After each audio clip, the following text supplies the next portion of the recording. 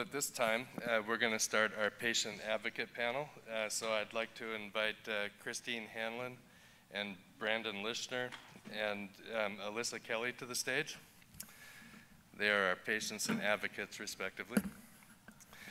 And as they come up, I have to say that when we put the program together, we made a mistake and forgot to sign in a moderator to this particular session.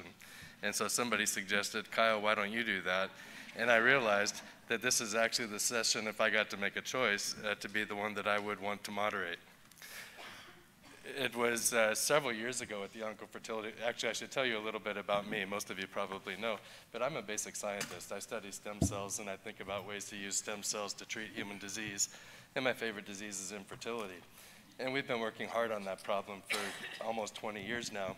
But where I really derived a motivation for the work that we do in the laboratory is when I heard one of these patient advocate panels at a prior Oncofertility meeting many years ago. And you guys are the ones that inspire what we do. So with that, I'm going to turn the microphones over to you guys. You can take turns telling your story. Just for all of you in the audience, this is Christine Hanlon, closest to me. And we'll just go in the order that you're in the program. Brandon Lischner is next, and then Alyssa Kelly's on the end. And you guys can just take turns telling your stories.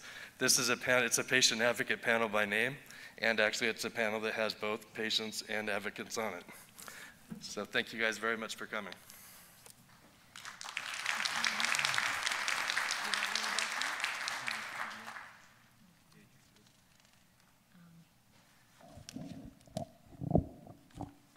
Hello, I'm Christine Hanlon. And forgive me in advance, I have my notes, which I will be reading to help me stay focused with my story. First, I'd like to say I'm grateful to Dr. Kyle Orwick, his wife Jen, and their amazing team for all the work they have done and continue to do with preserving fertility, for helping others to have the most precious gift of life. It's truly remarkable. I am thankful for this opportunity to share my story from 11 years ago.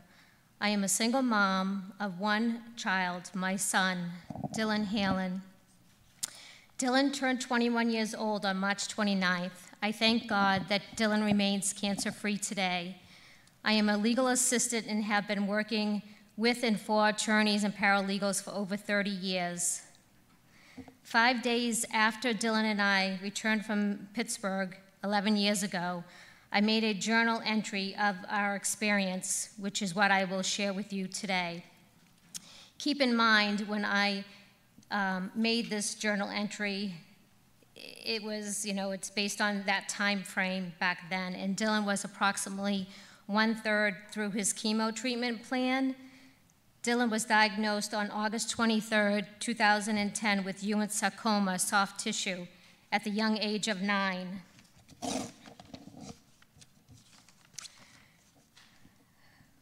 From my experience with my son, Dylan's diagnosis of Ewing sarcoma, soft tissue, a rare childhood cancer, I feel it is very important that all pediatric oncologists be aware of all options for their patients' possible side effects, both short-term and long-term, including experimental options. Being overwhelmed with the diagnosis of Dylan's cancer, his intensive chemotherapy treatment plan of 9 months, and the seriousness of his situation, which I've never experienced before, of course, I relied on the doctors for information and options, if any, for Dylan. I soon found out I would have to educate myself, and that I did. Not only did I have to work whenever and as much as possible at a very busy law firm and care for a child diagnosed with cancer as a single mom, I had to educate myself on Dylan's cancer and both short-term and long-term side effects. After all the initial testing results performed, after all of the initial testing results performed to determine whether or not Dylan's cancer had spread came back negative, I felt confident that Dylan's cancer was gone and wanted to do something more for my son other than just be there like I always am, like I always have been. I was now looking to see what I could do to help lessen or eliminate any of the possible long-term side effects he could get.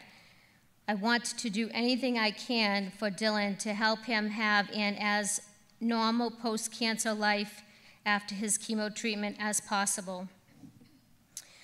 While at Moffitt Cancer Center in Tampa, Florida on December 1st, 2010, I stopped in the sarcoma clinic where in the lobby they had pamphlets.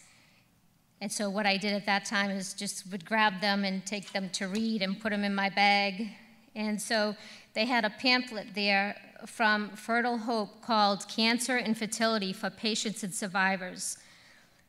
I put it in with the rest of my educational materials and did not get a chance to read it until Dylan's next hospital stay on December 7th, which was during Dylan's 11th week of his chemo treatment plan.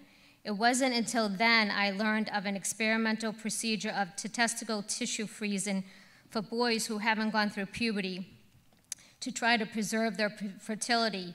I also learned that night through the risk calculator Fertile Hope has on their website that not only was Dylan at a risk for infertility, but at a high risk based on his cancer and the treatment for it. I was extremely upset. I learned that Dylan was now at a high risk as opposed to just a risk like I was told, and that there was an option available for him to try to preserve his fertility.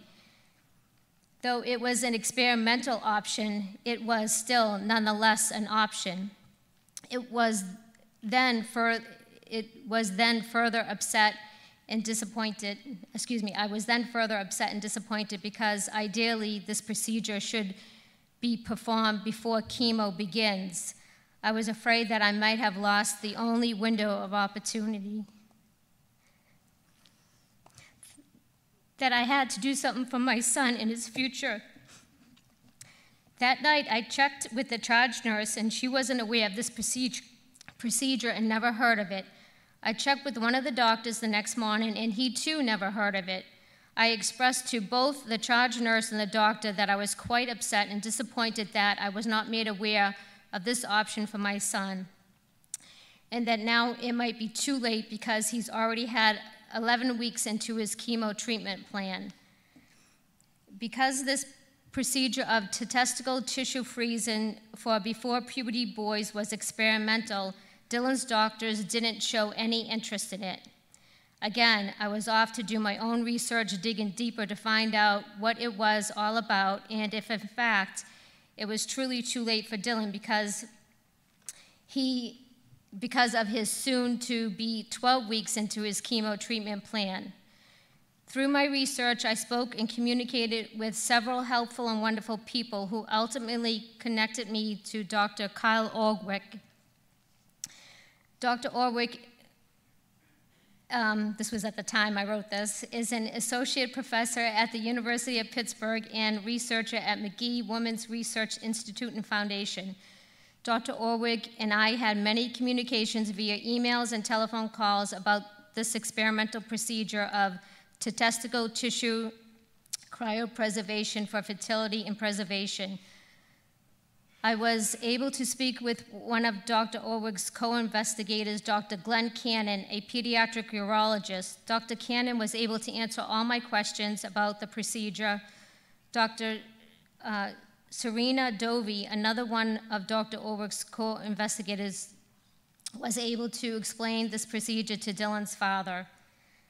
Dr. Orwick and his team of co-investigators agreed that even though Dylan was already in his 12th week of his chemo treatment plan, that there was still a good chance that he could still have stem cells and were willing to perform this procedure on Dylan.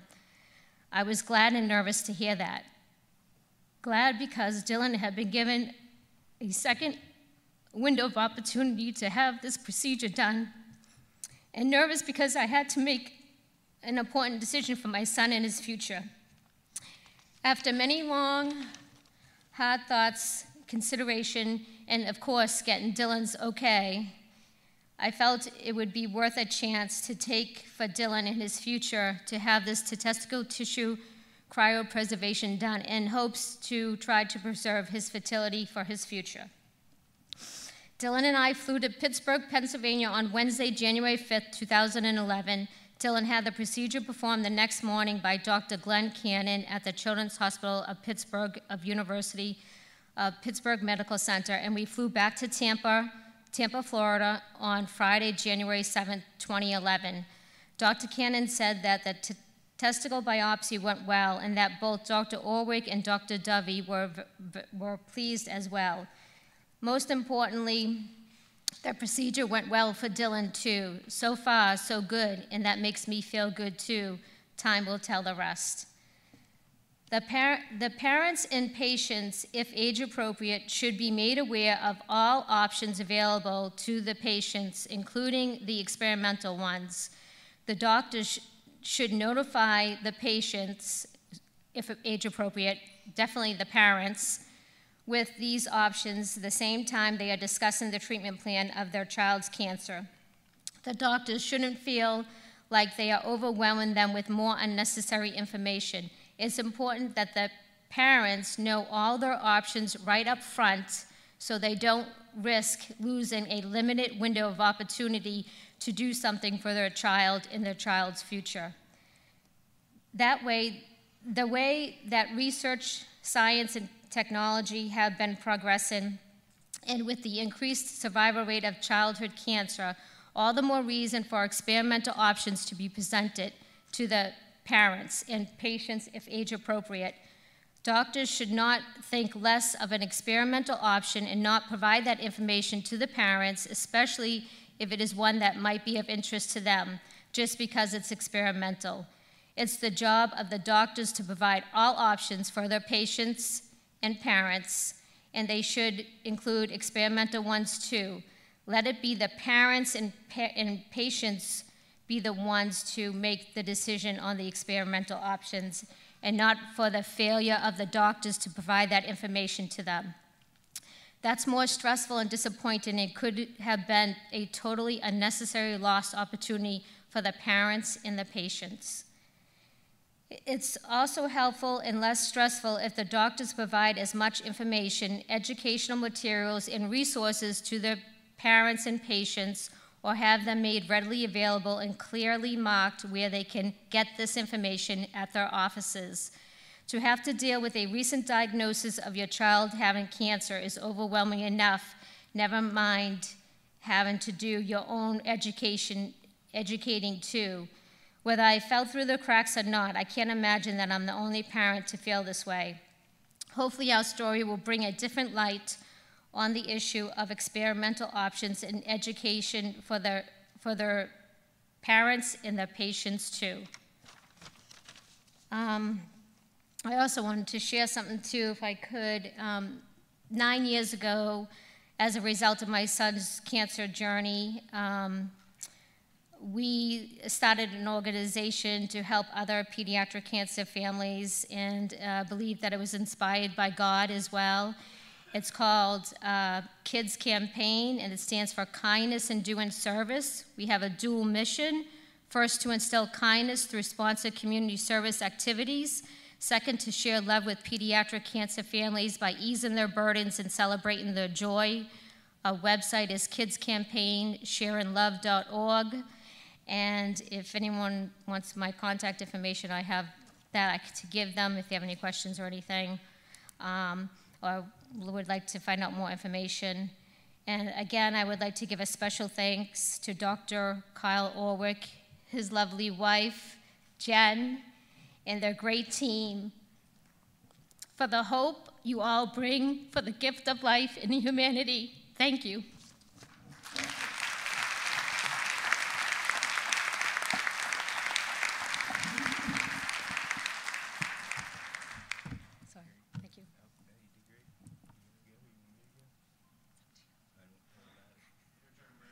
Turn.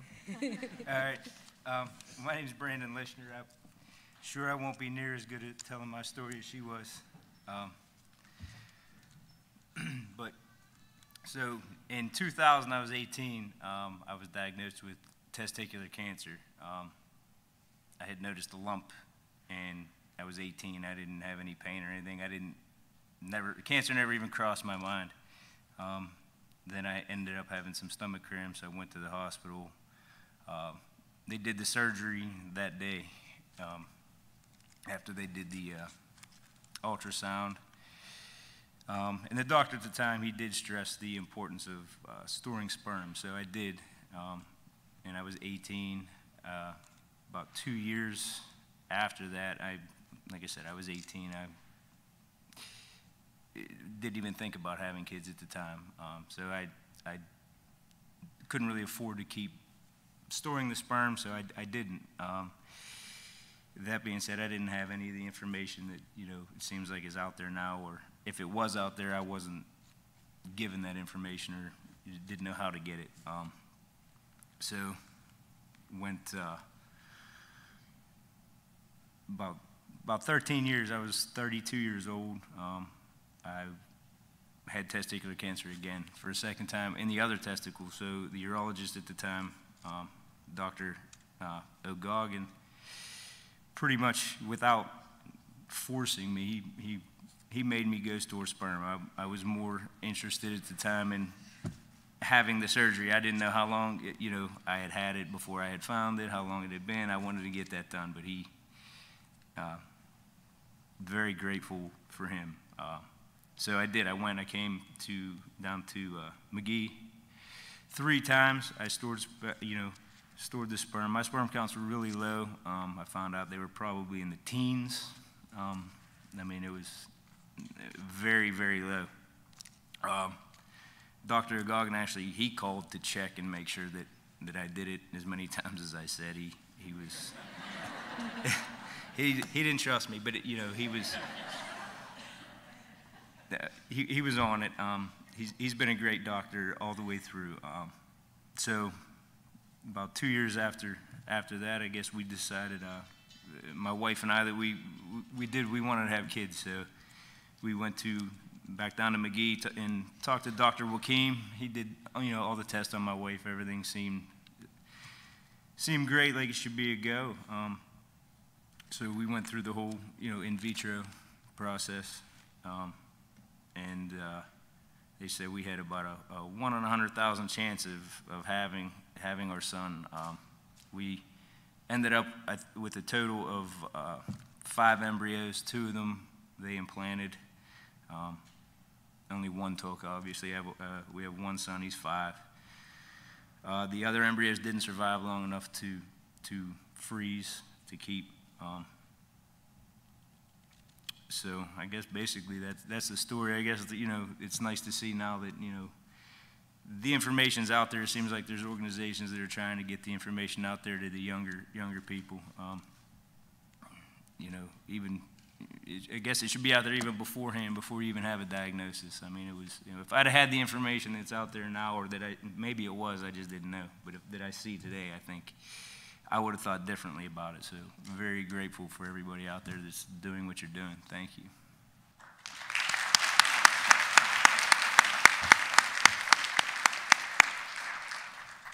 It's my turn for therapy in front of 300 people.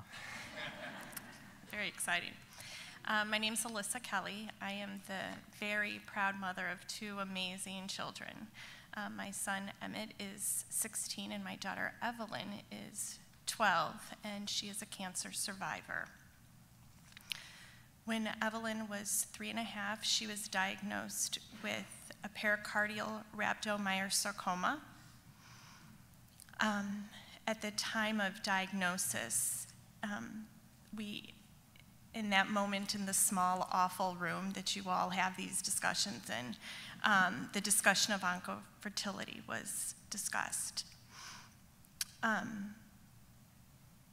My children are the most amazing thing to ever happen to me, and I wanted that option for Evelyn if she so chooses it.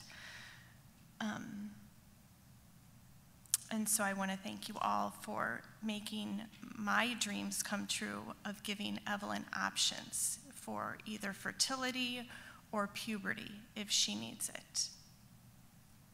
Thank you.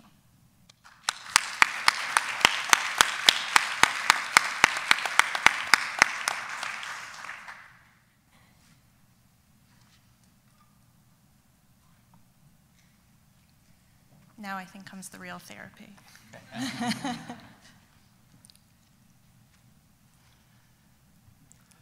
Well, thank you all so much for sharing your stories. You did your work. I had tears. I'd like to ask each of you a few questions, but the one I want to start with is that all of you had outcomes where your children survived your cancer, or in your case, you survived the cancer. I'd like to hear about your kids. How are they doing? Do they talk about the fertility issues and the procedures that they had to go through to do that? This is obviously for Christine and Alyssa. You can go. So Evelyn was 3.5 when she had cancer. She has very limited memories of the hospital and her treatment. All of them are positive, which is the craziest thing to me, but wonderful.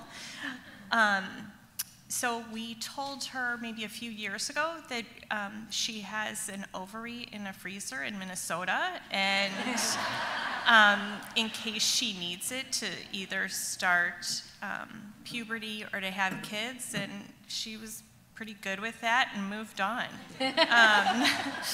She has started the initial stages of puberty, and she would be thrilled that I'm telling you all of this. So there's not much else to say about that. So for me, my son Dylan was 9 at the time, and pretty bright 9-year-old. He pretty much got things pretty quickly, and so Dylan during his chemo treatment was very, very rough. We had to pre-medicate him to access his port. His anxiety was through the roof. It was just horrible. And so I knew that this is something that I thought I wanted to do for his future, but I knew that he would have to be okay with it or it wasn't going to happen. So I researched it first, and as I learned things, I shared things with Dylan, and then when I was getting ready to feel comfortable to make a decision, like, I want to do this, but I'm not going to do it if he's not on board. So I sat down with my son, and I told him, I said, so this is how it's going to go. Take a little bit of your tissue and save it and test it and make sure there's stuff there in case you want. So he says to me, so I'm going to be a guinea pig? And so I'm like, well, yeah, I guess that's, yeah. And he said, okay, Ma. And I said, okay. And then we firmed up things with Kyle, and off we were. I have to say, if you hadn't said the guinea pig thing, I would have. And because I remember that part of the story too. I'm also amazed as you're reading your diary, the depth with which you understood everything that was going on. Christine was a tremendous researcher, she really was, and got all of her ducks in a row. And by the way, it wasn't just our team she pulled together. We had a conference call, this is before Zoom, where she pulled together also Jill Ginsburg from Philadelphia, because they had a protocol as well. Dylan wasn't eligible for their protocol, and Christine asked really smart questions about why is this experimental thing okay to do in Pittsburgh, but it's not okay to do in Philadelphia? Don't you all follow the same rules? I like a rule breaker. And in fact, our rules are generally the same, but there are also, as you all know, nuances in our protocols. And it turns out that although we had to do a little fudging with our protocol as well and change it as a result, that she was eligible in Pittsburgh. And just imagine what a brave thing that is for someone to come and be the first patient in a program who's never frozen a testicular tissue before. Yeah. Thanks to you and your amazing team.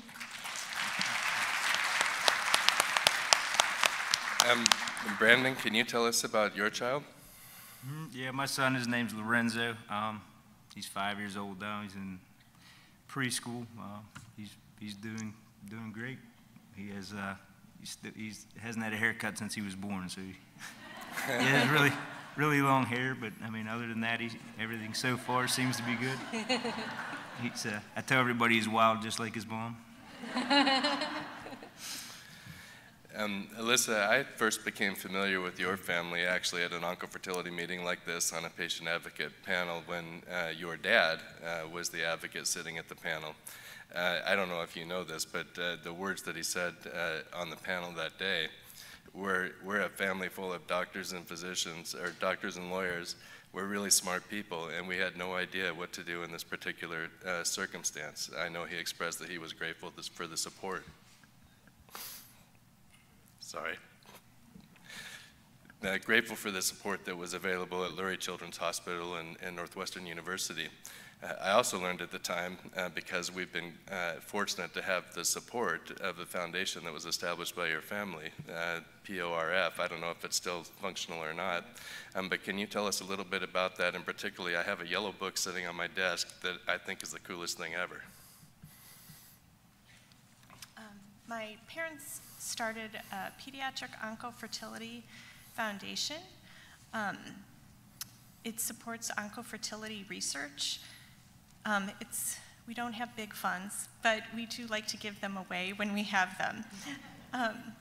And my son, in an effort to help my son go navigate all of this, he's not a talker at all. And he wasn't then. He was born a 50-year-old man, and so he's just not a big talker. So when Evelyn was going through treatment, he was 8, going on 9, and my dad decided to help him write a book to talk about what's it like to have a sibling with cancer. And it's called My Sister Got Cancer. You can actually buy it on Amazon. It's wonderful. I'm a little biased. But it describes what it's like to be sick, the treatments in a way that children can understand, and adults can understand at some level. You know, the parents can only take in so much, and then it's like, okay, what was said, and what is this test? And so it was a way for Emmett to express himself through this book. And it was interesting, some things that were in there. You know, his sister was bald, and people would ask, why is your sister bald? And so he talked about that a little bit in the book. And it's a workbook for children, so there's questions at the end, and to say, well, what's it like when you have with your sibling, and what kind of treatments did your sibling need? So I'm very proud of it.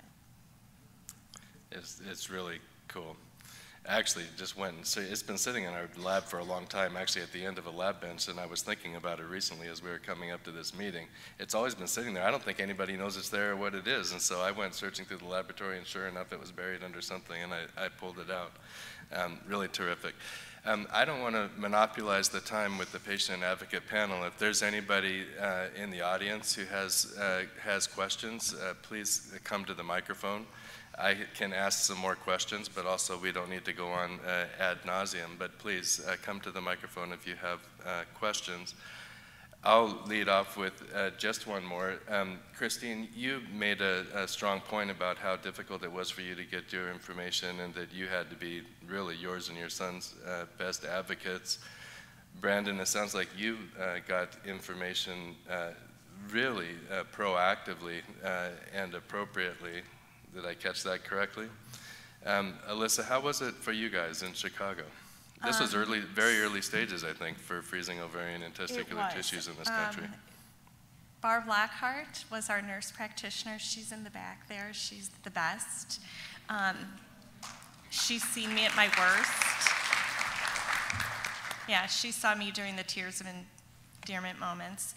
It's okay to laugh about that. So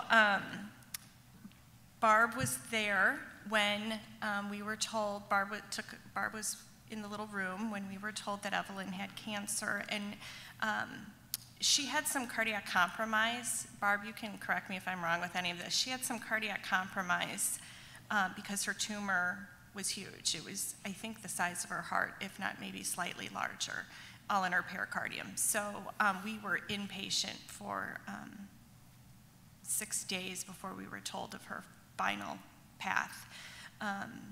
And so they told us that she had, during that time we were on the HEMOC floor, even though I said, oh, we don't belong here. She's not a cancer patient.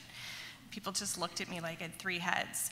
And so but I thought it could be. So I was thinking about it, and I thought, I want her ovaries removed. Thinking she had just big, huge ovaries at 3.5, I'm not sure why. But I wanted to have them removed because I knew that she was going to be getting poison, at least. She was going to be getting the chemo if she did have cancer. So we were told that she had cancer, and then in that conversation, I said, I want her ovaries removed. And her doctor said, well, we can do that, actually. And then I think Barb had the conversation with us right then and there. And, you know, it was something for us to focus on.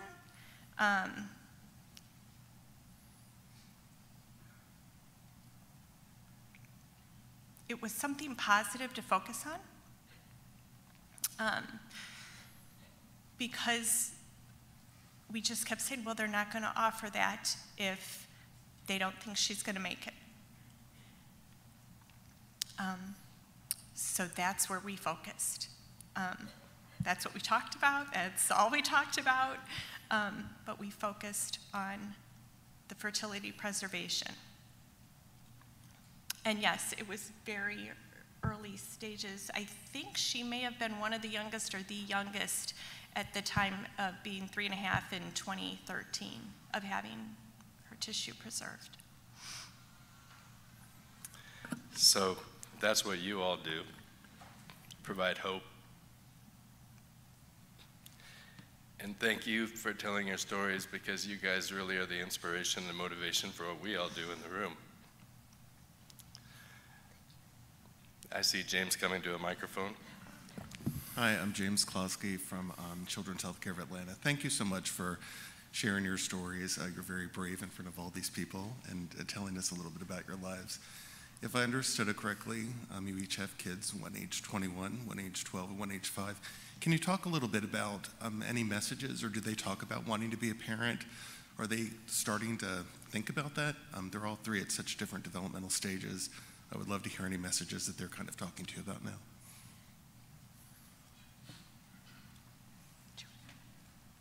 That's for you guys. Wow, man. Yeah, I mean, my son doesn't even really, he doesn't even know, never even told him at this point about any of it. So, you know, we just kind of monitor him just because of my situation. We take him to the doctor regularly, but I'm not sure he even knows why yet, so he doesn't really talk about it much. So my son Dylan, probably at the age of maybe 7 or so, just talking, you know, things, and he liked babies, and I remember him making a statement at one time, one day I'm going to have 10 kids, and I'm like, oh, okay, you know? He was probably like maybe 7, and he got diagnosed with cancer at 9, so I remember that, but I don't know what, he's 21 now, doesn't have a girlfriend that I'm aware of anyways, so I'm not sure what he's going to do with his young life, but I know for me as his mom, I felt like so much was taken from him, his childhood, that if I could help him have as close to a normal life as post-cancer as possible, that I felt that was hope for me to be able to do that for him. So that, like she said, it gave me something to focus on, something I had to do more for my child than just be there, because I'm there every day for my child. So I had to do more, you know, and I stumbled across that, and Kyle and his team. It was a blessing for us, and it was hope for us, and whether he needs it or not, that choice will be his to make if and when the time comes. I'm just grateful to you all that it's there for him if he chooses and he needs it. Thank you. Leslie? Evelyn doesn't really talk about it, but, you know, she's tough. She's the toughest kid. She's the bravest kid. Who better to be a parent? You know, all those kids that have been through cancer They're tough, they're resilient, they're wise beyond their years. I just can't think who would be better as parents if they so choose.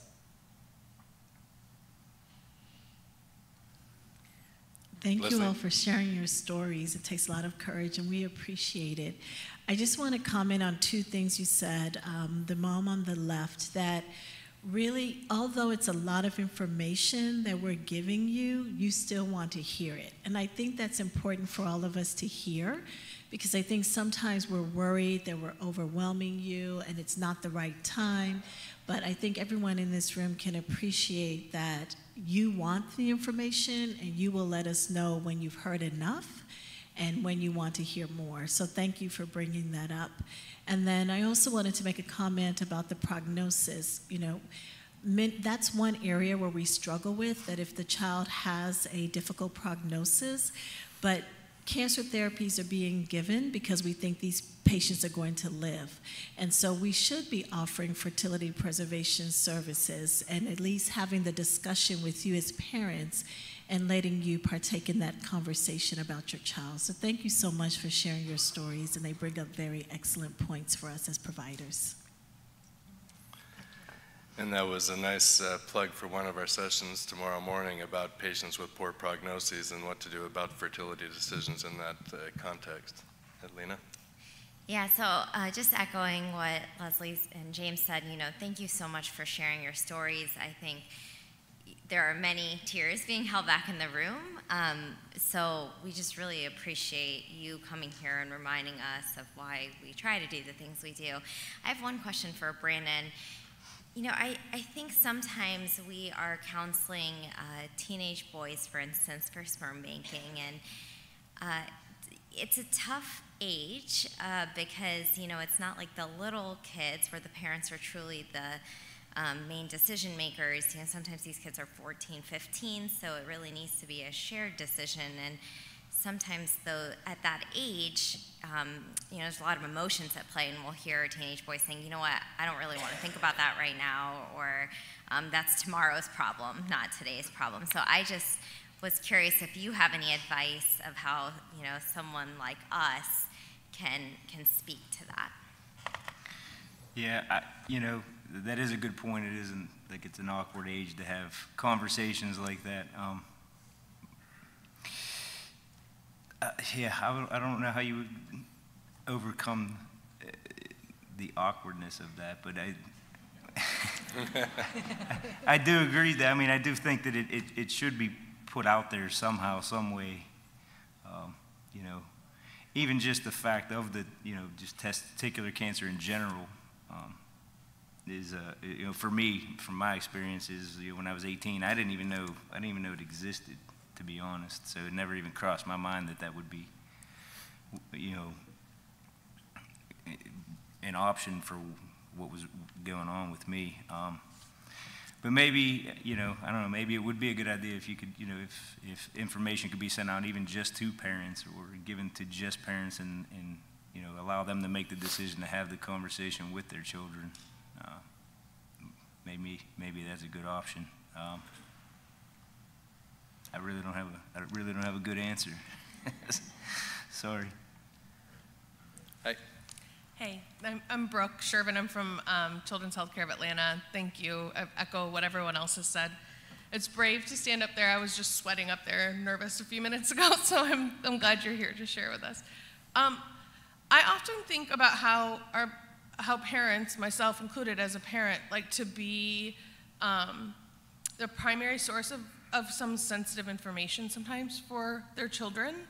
And I was just wondering, for those of you who have talked to your children as they're now, you know, getting older, about how their treatment impacted their fertility, what it meant to preserve this tissue, did you find those conversations difficult? Did you have resources from your clinical team to help kind of navigate explaining that to your child when they got to ages where they were having more questions, or where you felt like they needed to know that?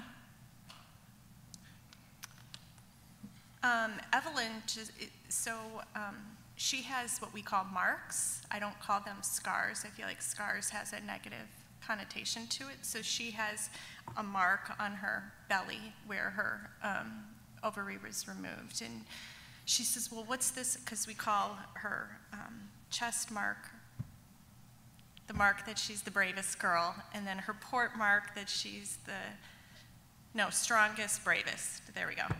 And then she goes, well, what's this mark? And I was like, oh, well, okay. And I wasn't ready for that. And I was, this was a few years ago, so she may have been 9 or 10. I was certainly more anxious about it than she was. Like, I was expecting it to be this huge conversation, and it was like, oh, okay. And then she moved on. I'm sure at some point she'll ask more questions. I'm a nurse. I'm an ER nurse by background, so I felt comfortable having that brief little conversation with her. But I'm sure I can reach out to the treatment team for resources. I'm sure they have them. So for me, I like to talk, except in front of a crowd like this. But I like to talk, and I'm pretty straightforward and honest. Probably say too much sometimes to my son at a young age. But when we were going through it, I explained it to him as we were learning from Kyle and his team and the steps, and any questions you had, I encouraged him to ask. I'm not the only one here. You can ask too. And so after the procedure, we just kind of like, okay, it's done. It looks good. It's in the bank, and we're just going to go on with life. And we just go on with life until we hear from Kyle again about something or this conference or whatever, And then I'm like, oh yeah, okay. And so my son just turned 21, as I said, on March 29th, and last year we went to a follow-up with his oncologist, and so he knows it's there and he knows about it, but he just kind of goes on with life like, okay, doing whatever he's gonna do. So I guess when he finds that special someone is when it will come up with, okay, now what are we gonna do? Or if he decides that he wants to see if his sperm is good before he gets in a relationship. I don't know, I might encourage him that if I know anything about his life, but, so we just kind of, we got it in the bank, and we just go on with life and take it one day at a time, and when it comes up, he'll deal with it, and I'll help him if need be, and that's it. Yasmin? Thank you. Thanks again. I'm one of the clinicians from Australia and run an Oncofertility program there, and you've given us a lot of strength today to, keep the programs going and, just more determination to keep going. I had a question, and I'm not sure if I heard this correctly, Brandon, actually. I think I heard you mention that if you'd known more, even maybe before the diagnosis, and I'm not sure if I heard that right, because I have actually wondered about, general community education, and sometimes we're talking to families at a really difficult time, and would knowing before that diagnosis actually help that awareness, knowing what you would do? Yeah, I think in my situation more, if I had known, even if I'd have been given the information after my diagnosis, would have helped me make a better decision at the time. Like I said, the doctor, he did explain to me the situation, but I guess without, hearing things like that I heard today and the information it seems like is being given now, would have, I guess I'd have been much more educated to make the decision. So I guess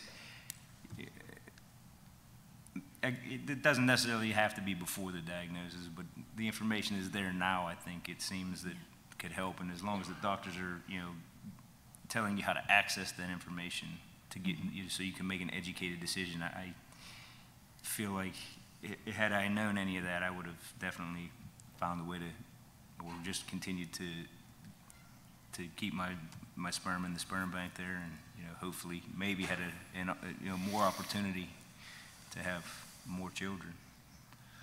Thank you so much for that. Like awareness, right? Awareness. Yeah. Education, awareness, Like I said, it may have been there when when I was going through it, but I didn't. No one ever told me how to get it, or. maybe I didn't, at 18, I didn't dig in deep enough, but there wasn't anybody there to kind of push me along, you know. Well, I think your story is educational for all of us too, because generally a man would produce in his ejaculate about 40 million sperm. And so sometimes when you see a sperm count that's really low, it's discounted as if that's not good enough and not worthwhile to save. In fact, that's what happens in some clinics. They have a threshold. So to hear that with very low sperm numbers, you said numbering in the teens, you had a wonderful outcome from that, and certainly we all, at least we should know, it takes one sperm to fertilize an egg, but I think sometimes we forget it when we've got our clinical protocols and ways that we do things, and so understanding that 17 or whatever number of sperm it was good enough to achieve the most important result is really inspiring. Yeah, I mean, he didn't even bat an eye at it. He said, let's give it a shot. That's so, terrific.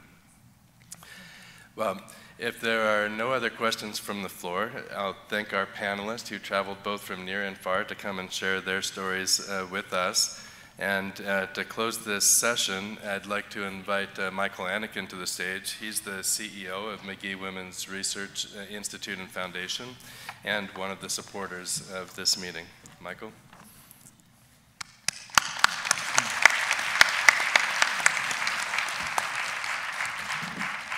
Thank you, guys. Really appreciate it. And I want to say thank you for taking this journey with us, because honestly, without your willingness to take a chance, we wouldn't get where we're going in the future of science. So we appreciate that. So thank you. Thank you. Okay, so I also have a patient advocate story. As a brand new CEO in 2016, I didn't have my office ready yet, so they were moving me around the building. And I was in little cubes while they were building out my office.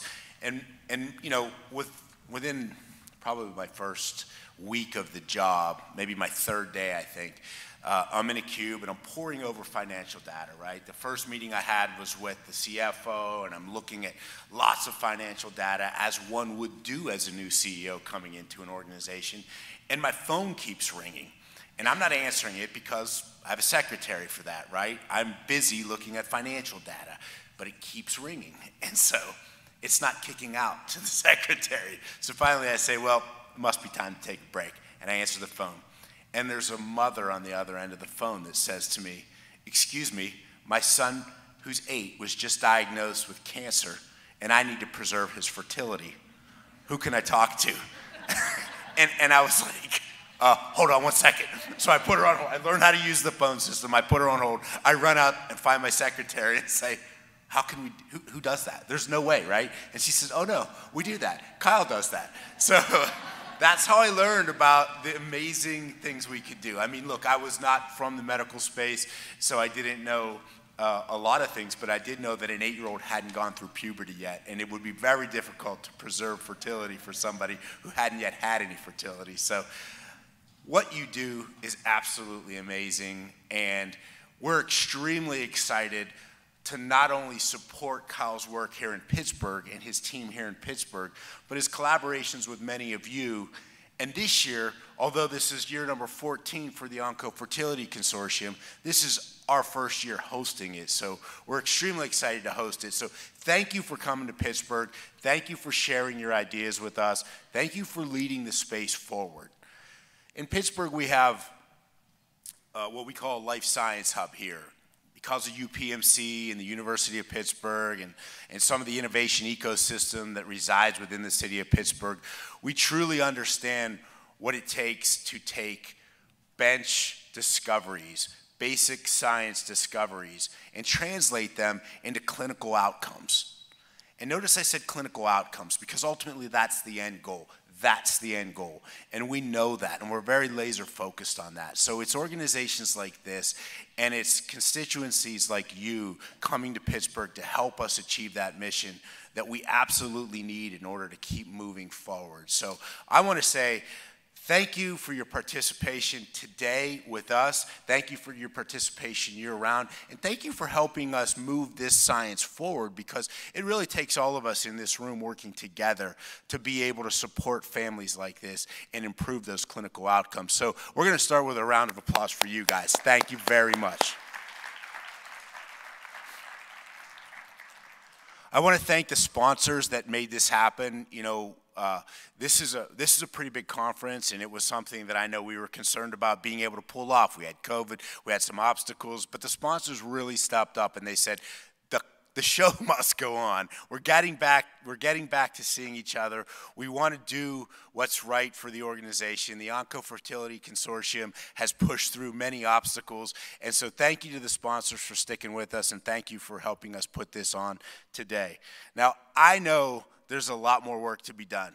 I know that organizations like this and conferences like today just are really the start. And we're committed to pushing forward and helping provide funding and helping provide ideas and opportunities to continue that process. So we will be with this for years to come. But I also know that I'm standing in between you and the drinks. So I looked at this and it said, welcome. And it said reception. I said, I'm giving a welcome speech to close the day. So I think I'm supposed to be welcoming you to the reception. So thank you for coming to Pittsburgh. Thank you for spending the couple of days with us that you're going to spend with us. Have a good time tonight at the reception. I look forward to meeting as many of you as I can. Thank you.